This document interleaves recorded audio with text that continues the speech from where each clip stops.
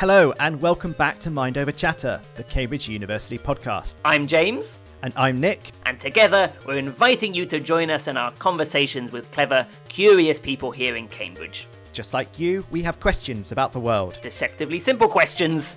So one series at a time, just as fast as our little brains will allow, we'll bring together the best and the brightest to talk about these simple questions. In this first series, we're talking about climate change. Climate change is likely to affect almost every area of our lives, like a toddler with sticky fingers. So in this third episode of the series, we'll explore how we can go about building a future that's different to the past when it comes to climate change. So we yet again had a couple of technical issues here, Nick. There's always some sort of little gremlin popping its little head up during an interview. Basically, we had Ruchi dropping in and out of the conversation because of mic issues, but hopefully, with the power of editing, you won't even notice. Oh, the things we could do with editing. Oh, it's magic. So, who were we talking to in this episode? We talked to a professor of public policy. Hello, my name's Diane Coyle. A professor of climate change policy. Hi everyone, my name is Diaz Anadon. And an architectural engineer. Hi, hello everyone. I'm Ruchi Choudhary. As usual, we began by asking, where do you fit in the sort of mosaic or sort of prism of climate change research? I work on energy use in buildings.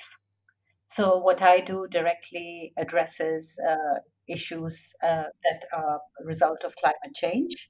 I work on predicting the indoor environment, the conditions of the indoor environment because of the nature of the building itself. And I use that to understand what sort of retrofit might be needed or what sort of changes we might need to make to buildings to make them more sustainable, more energy efficient, what sort of technologies that need to go in. To make buildings more comfortable as well as environmental friendly. And Laura? Yes, I work on climate change mitigation, trying to understand what governments across the world can do to reduce greenhouse gas emissions. And I do this not just by looking at the impact of different policies or different efforts on reducing emissions, but also by looking at the impacts of some of these climate change mitigation options on competitiveness and on distributional impacts.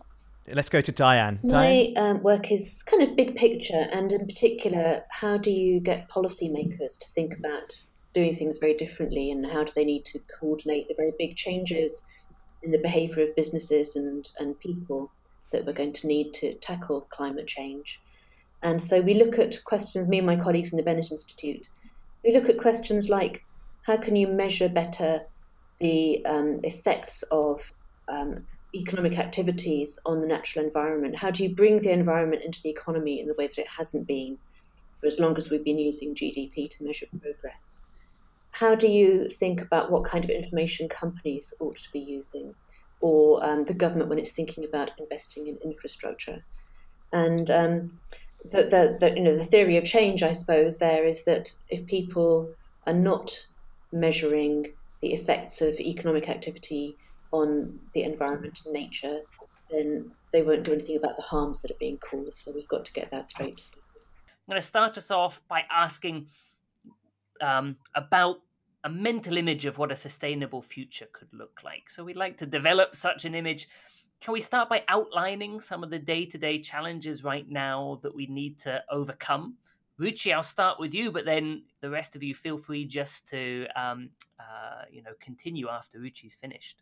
So I wish I could say that our challenge is technological or in a question of scale, like improving current building stock, etc. But I think the bigger challenge we face at the moment is political and institutional in terms of the willingness of governments to work internationally with one another.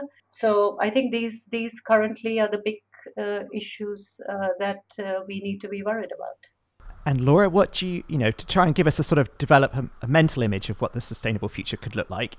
What about sort of reliance on fossil fuels and transportation? What do we need to think about? To address climate change and to meet the goals laid out by the Paris Agreement, which involves stabilizing global average temperatures to 2 degrees, we would need to have a rapid and profound near-term decarbonization of energy supply. And this involves having a decarbonized electricity grid.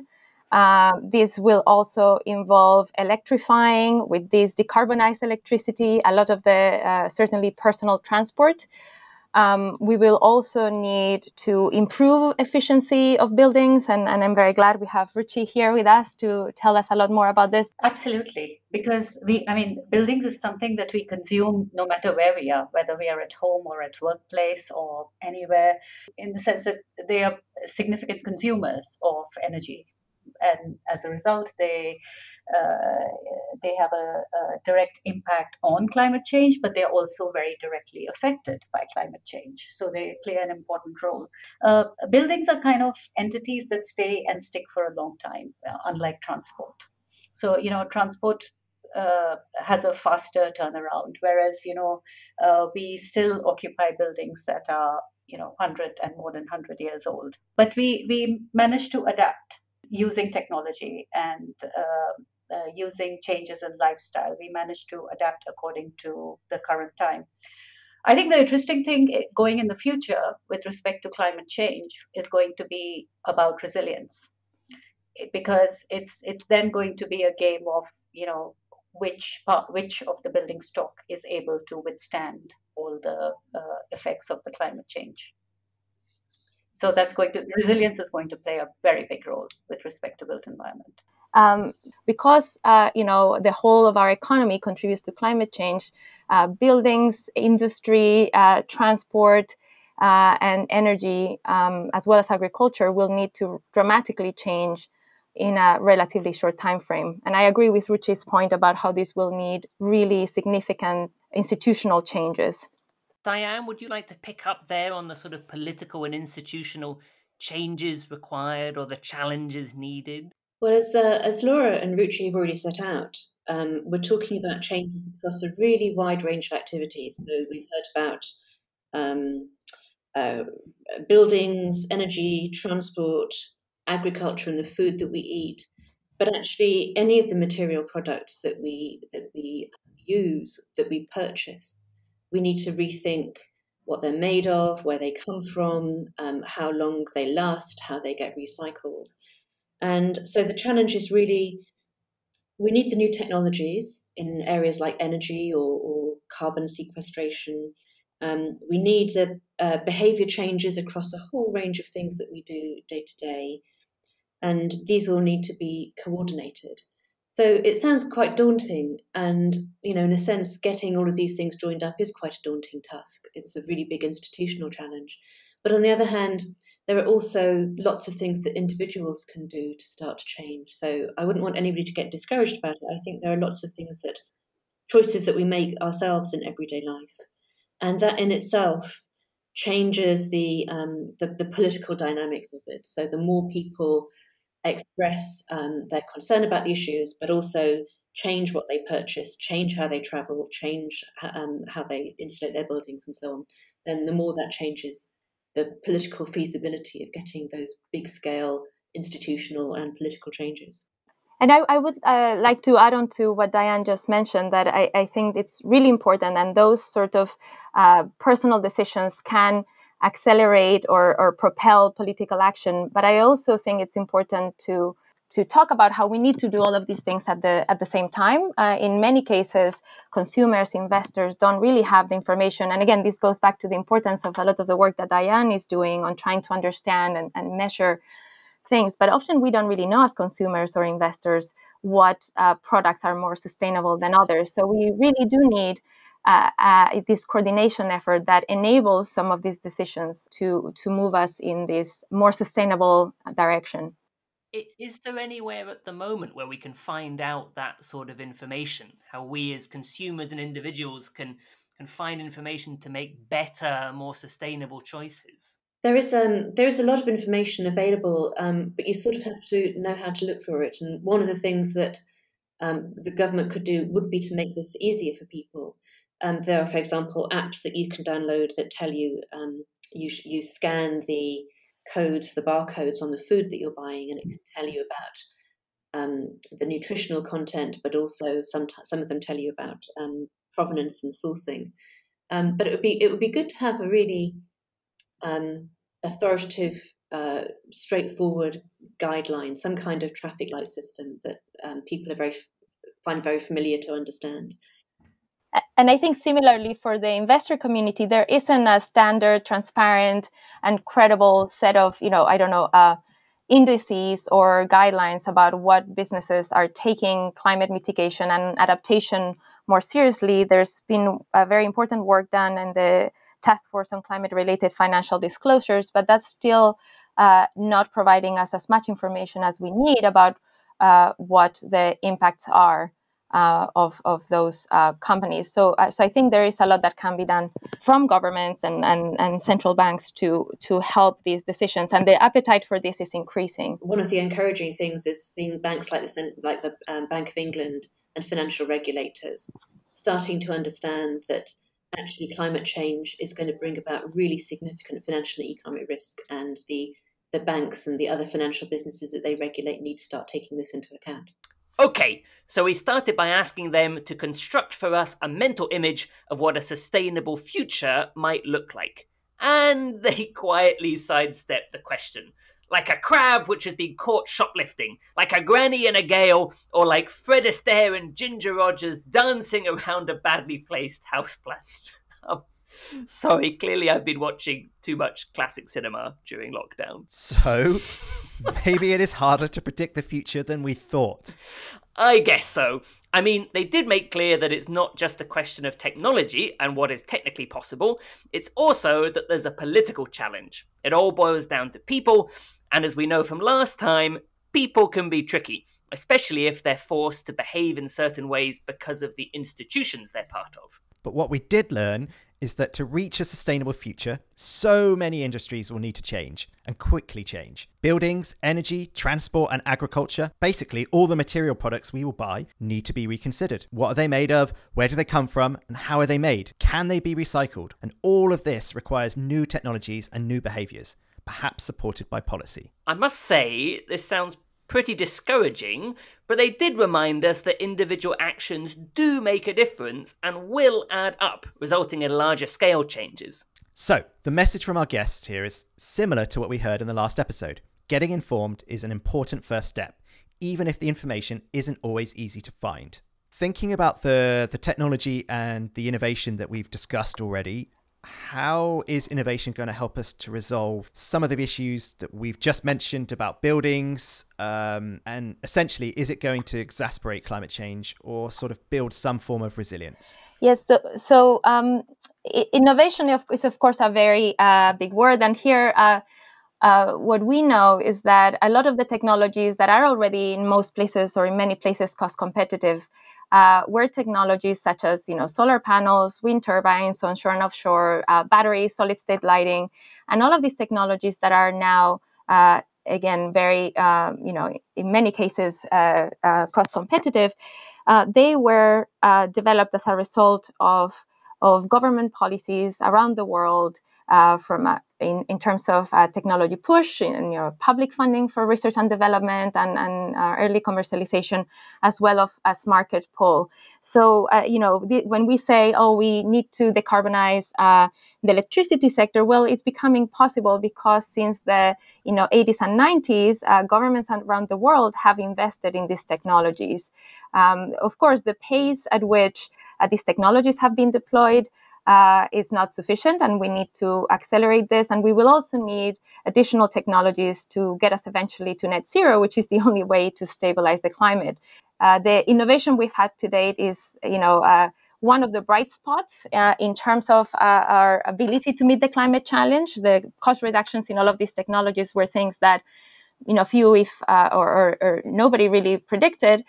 But we will need more, and more new technologies, and we will also need a faster diffusion of these technologies. But again, it's a piece of the component.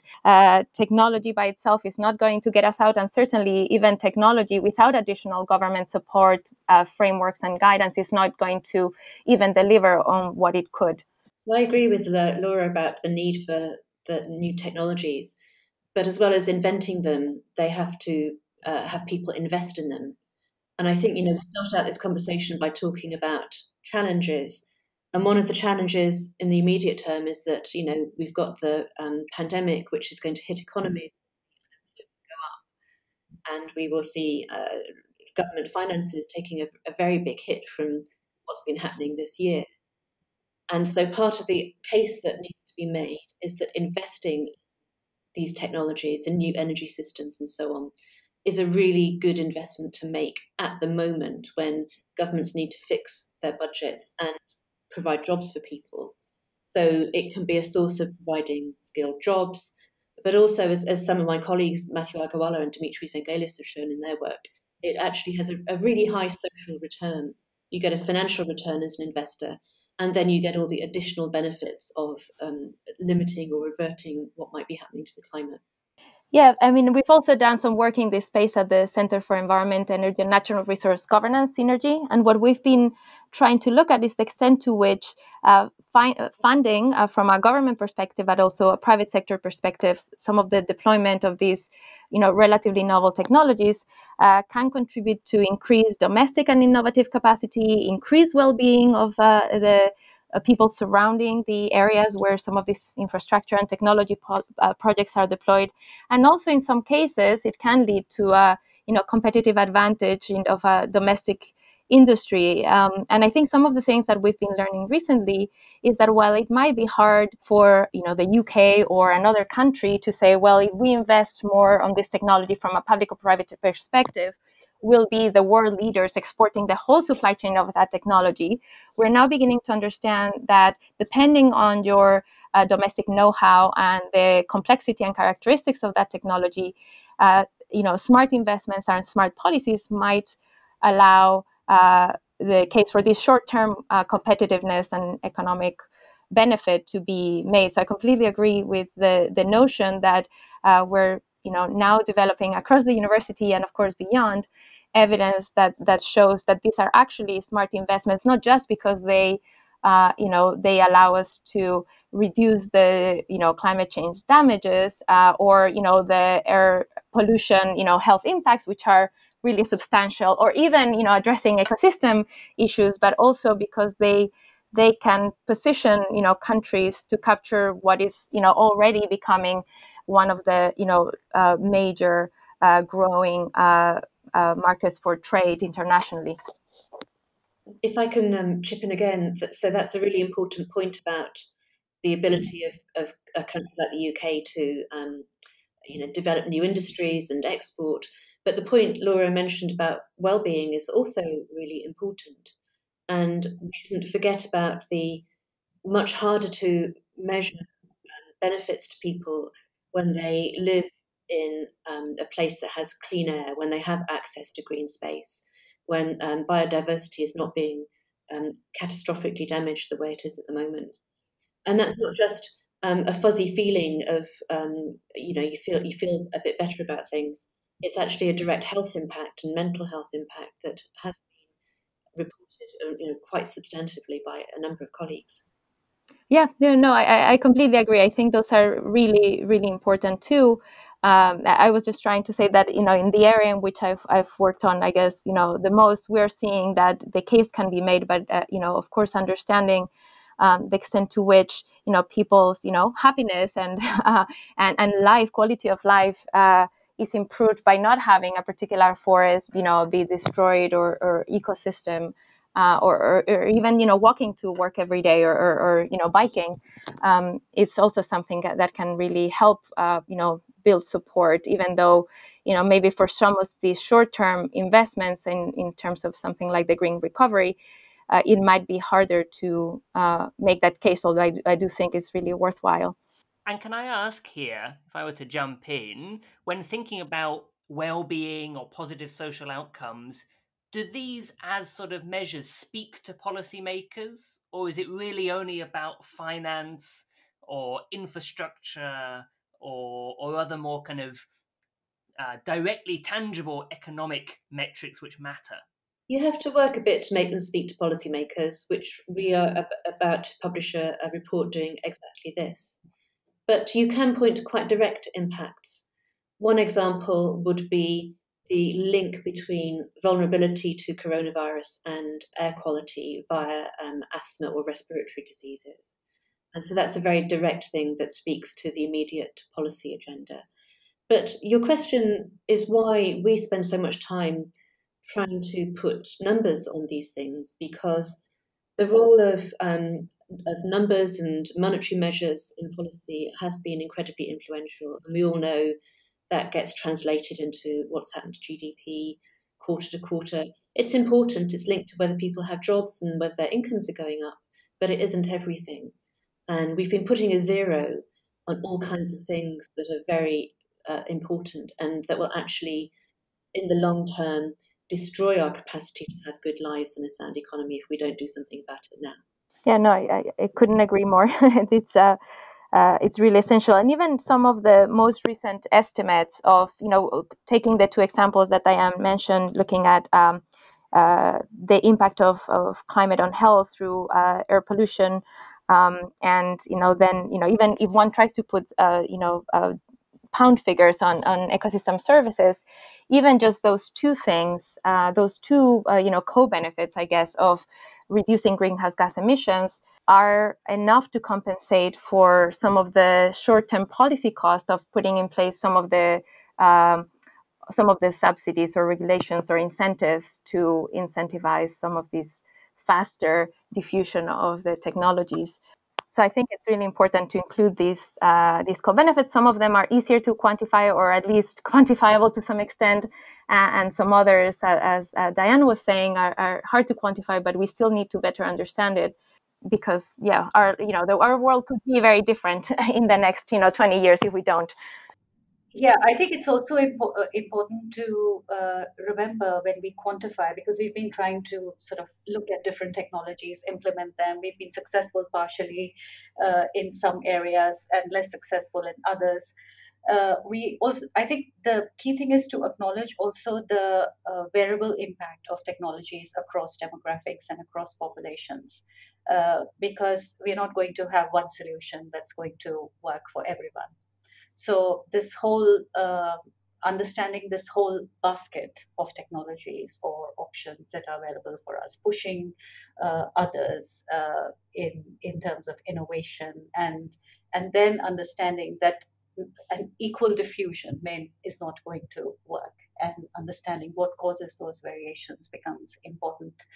Also, I think another thing is that it's the climate change is kind of problem we have that doesn't understand boundaries. So we have to work collectively across the board. We have to work internationally, and we have to work across nations in understanding what lives and livelihoods means in different contexts and what it asks for. So that's a very important point, of course, and international coordination is difficult because a lot of the countries that are going to bear the cost of damages of climate change are not in the position to bear the cost of the innovation and investment that's needed. So there's a question of transfers there, and that has obviously made it difficult to get international agreement in the past. I think it will turn out, and again, this is work that one of my colleagues has done, Matthew Agawala, that actually some of the rich countries themselves are going to experience quite a lot of damage from climate change and biodiversity. We've seen some of the quite dramatic impacts in the United States of wildfires, but the effects of the climate on agriculture across the Midwest, but agricultural productivity in any rich country, if biodiversity continues to be depleted in the way it has, that's going to change the incentives, I think, over time. So I'm slightly optimistic that this international coordination will get a little bit easier when the damages become more evident. But of course, the fear is that when the damage becomes more evident like that, we've left it really too late to make solutions easy and effective. Are the sort of damages going to be balanced out across the nations, if you will? Because you just said that some less well-off nations will bear more of the costs. So how is that going to even itself out? Well, the fear is that it won't even itself out. A lot of the damage does seem likely to fall on low-income countries, who are the ones that have not contributed very much at all, because they are low-income countries, to what's been happening to the climate.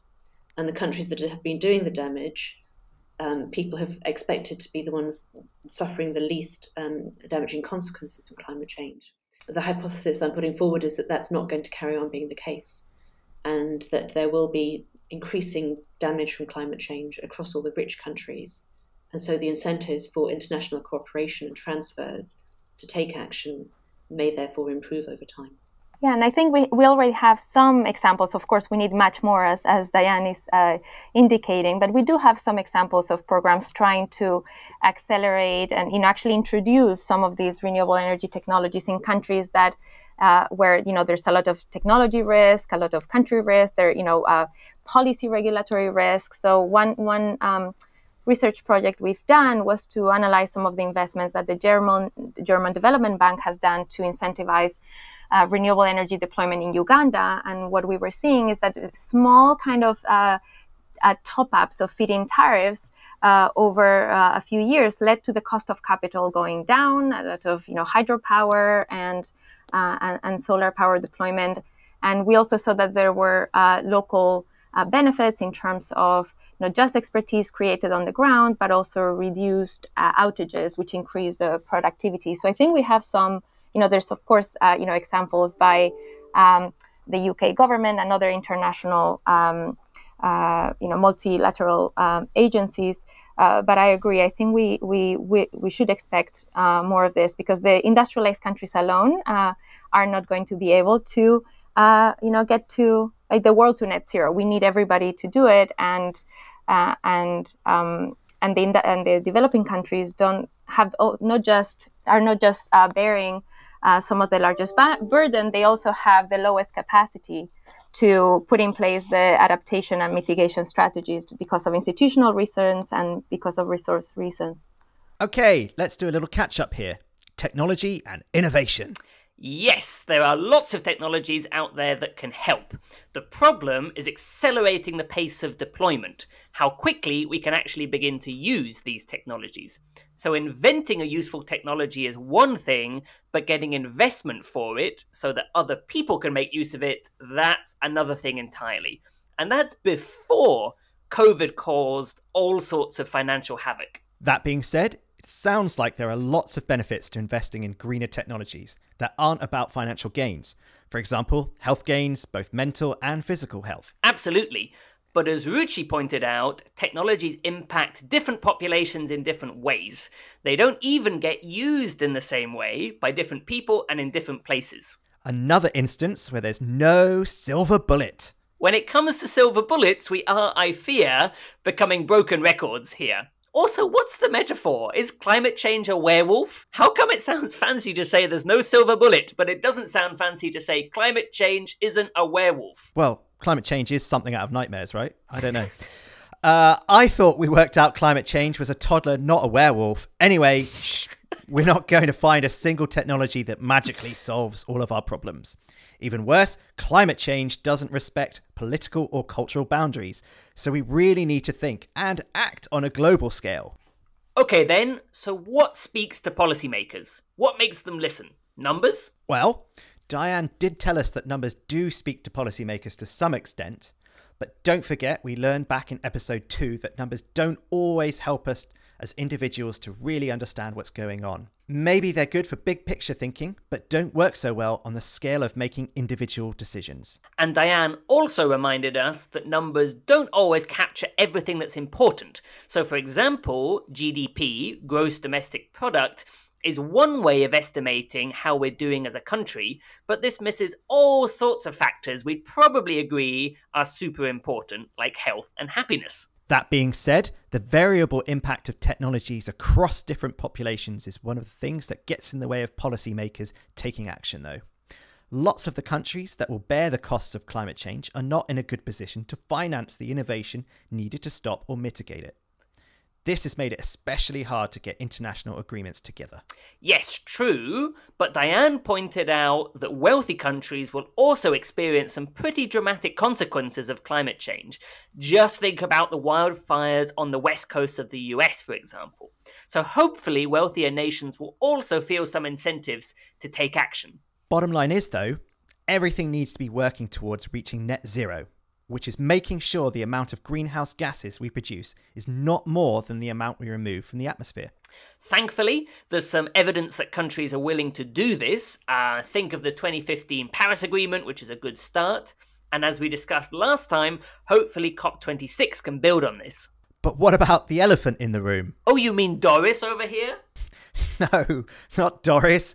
Of course, COVID-19. How will COVID impact all of these plans?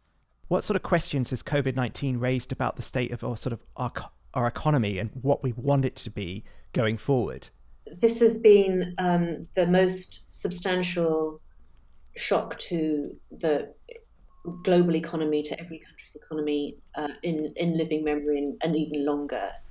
And many economists, including me, are really quite concerned about what's going to happen over the next 6 months or year or 18 months, because the impact on people's jobs and businesses closing seems very profound.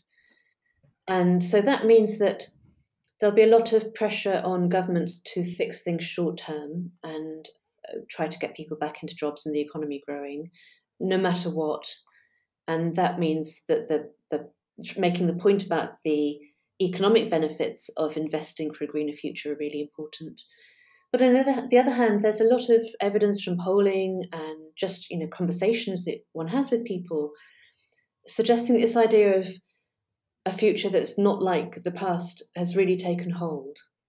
And I think there'll be a great appetite for more equality, for a fairer economy, but also for a greener economy where things other than short-term profit matter. And the focus will actually be, I think, quite intense on corporate behaviour. Ever since the financial crisis in 2008-9, the level of public trust in big business has been very low. And many big businesses are starting to respond to that. They're doing it by looking at environmental and social goals, trying to formalise the measures that they use in their corporate accounting. This has a long way to go, and I think a lot of it is still only lip service. But pandemics like this and the kind of economic crisis that will ensue, events on that scale always lead, I think, to fundamental changes, fundamental turning points. And the optimistic view of this is that the public appetite for a more sustainable, a fairer, a greener economy will be so large that anybody who can do something about it, businesses, governments, central banks, will start to do something about it. And of course, part of the conversation that we're all having as researchers, engaged policymakers, is encouraging that kind of thinking and suggesting ways to bring it about through particular measures or policies. Yeah, I think this is, a difficult time, and that is creating a lot of, constraints on one hand, but it also provides an opportunity for the reasons that Diane discussed to do things differently. I think responding to this, unprecedented crisis will require not just increased coordination across different government entities, because, transport and jobs and environment and health, all of these things are connected, well-being, but also it will require more nimble, decision makers, governments, not just coordinating, but also being able to adapt to, new information, new knowledge, be more experimental. Again, we have some evidence about what the impacts of those policies has been in the past, but I think we're facing different world, and government policymakers will need to be adaptive and more, perhaps even more important, governments will need to be more inclusive. We'll need to engage the public more, not just in terms of trying to elicit or get support, but also trying to understand what are the impacts of some of the policies or proposals on people on the ground in different places. I think this is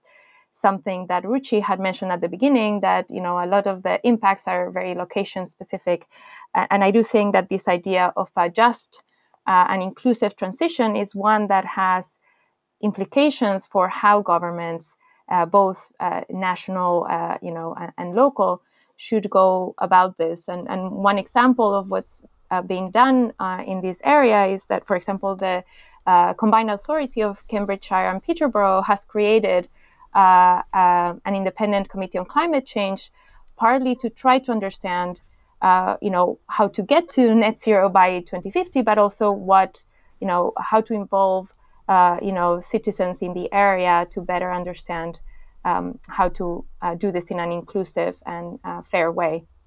So we were building off the COVID-19 and the lessons learned. So sort of prior to this pandemic, we were thinking 2020 was set to be a big year for climate change.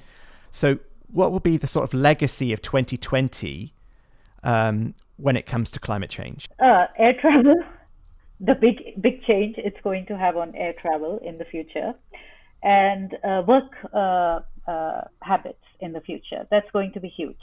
So we've learned to live in many different ways and to work in many different ways, and I think that's going to have a real lasting impact. And it's also going to affect how what influence certain technologies have on buildings. So I can give you a very, very simple example, that where in the past a more sophisticated control of heating may not have been very useful in a office building, because it starts off, on and off. There's a certain timer, there's a certain expectation of a crowd coming in and a crowd going out. That actually now may begin to make a lot of sense. It's a simple investment, but it enables you to tailor the environment of the building to accommodate few people, 25% people, 50% people, 80% or 100%. So you see the kind of technologies that may then suddenly look appealing changes. And a very broad general lesson that we are learning out of the pandemic is that we are safe when everyone is safe. And I think that equally applies to climate change as well.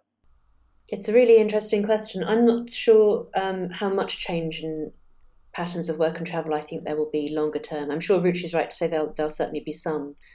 But there are other implications too. If we're all going to be working from home much more, then we'll all be through the winter wanting to heat our houses much more, and so the incentive to get insulation, but also there are questions about who's going to pay for that. And so I think there are some issues to be resolved before we know what the final patterns are going to be. Yeah, so and that's something that so there are people already starting to think about not just ventilation standards in buildings, but how we now address this basket of technology measures that need to be diffused into our built environment, where we were only thinking solely of non-domestic versus residential. Now we have to think about them in an integrated manner from an operational point of view, because a lot of the workspace consumption has shifted to the domestic sphere. This is of course a very important conversation, and the question of what changes in where we work or how we travel become more sustained or not is a crucial one, and it's great to hear that Ruchi and our colleagues in architecture are working on this topic. But I did want to put this in context of the large-scale changes that we were talking about at the beginning. And in spite of this huge crisis being unprecedented and massive, when we think about the impact it has had on greenhouse gas emissions globally, some of the best estimates that have come out so far suggest that the impact on emissions reductions over the counterfactual of what would have happened otherwise, based on the previous years and the ongoing policies or the expected policies, was that the decrease in emissions was only around 8%.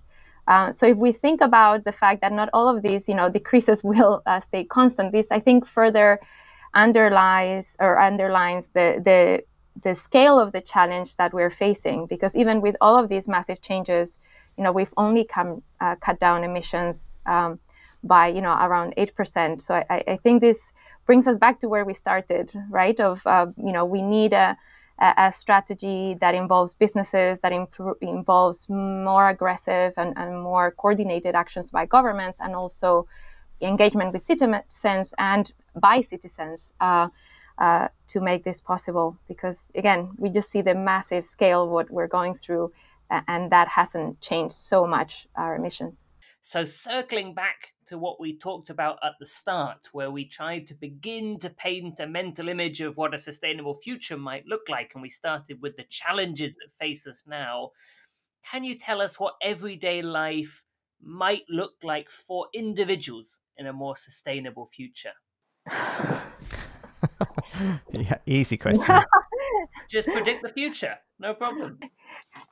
Can I start by saying that we're really bad at predicting the future, Yeah. both in terms we know from a lot of research of in our group, but also beyond, that our ability to predict both technology improvements, diffusion of technologies, oil prices, resources is really, really bad.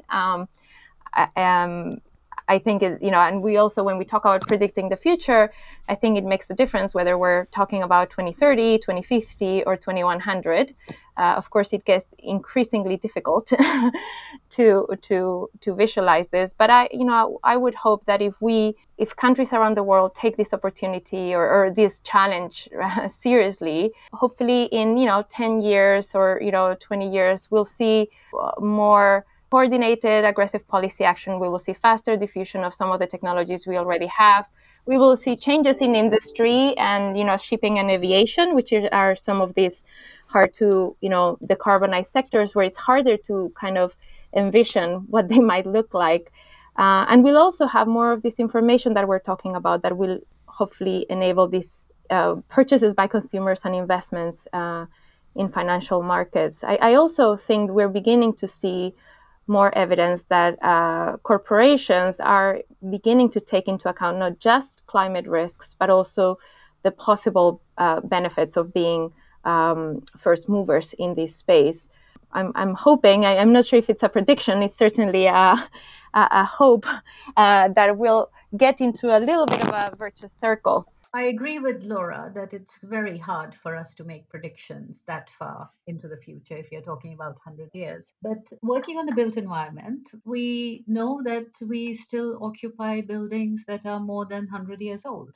What we do with it depends a lot on how adept we become at using technologies. And if we push it to use technologies in a manner that's beneficial, that's sustainable, then sure, we are looking at a future where we would be able to use our buildings far more sustainably than we currently do. And this is exactly what the example of urban integrated agriculture or growing food in urban environments indicates, that you could have synergistically multiple functions within built environments, and you could use them to co-benefit one another. I can definitely see that we would be using buildings in manners that we cannot even imagine at the moment, and we would be using them on the fly with functions changing. We'll jump to Diane. Diane, so how will the sort of distribution of wealth, what will that look like in 20, 30, 50 years? I'm going to predict that the distribution of wealth will be more equal than it is now. And I think the uncertainty is about how that comes about.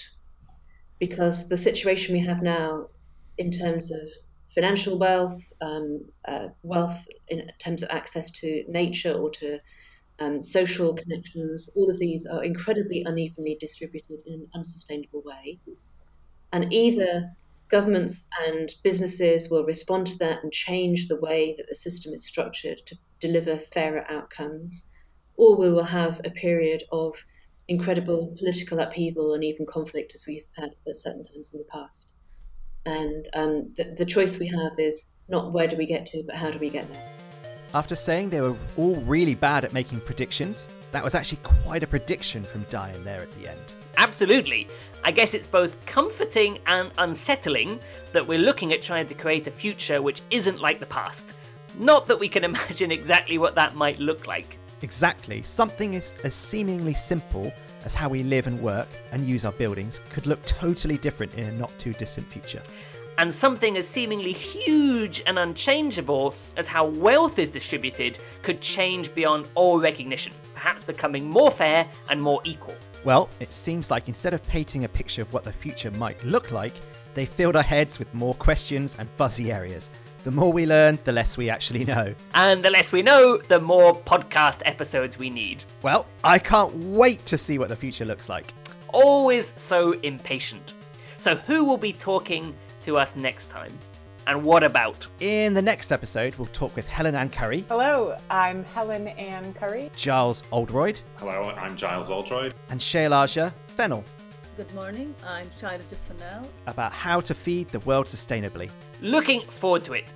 In the meantime, I'm going to go sort out Doris over here. She's looking rather cramped. Yeah, so in the meantime, please like and subscribe to Mind Over Chatter on Apple Podcasts, Spotify, Amazon, or wherever you get your podcasts. Make sure to leave us a review, and don't forget to tell your friends, family, neighbours, people you meet on the street, people you drive past in the car. Just tell everyone.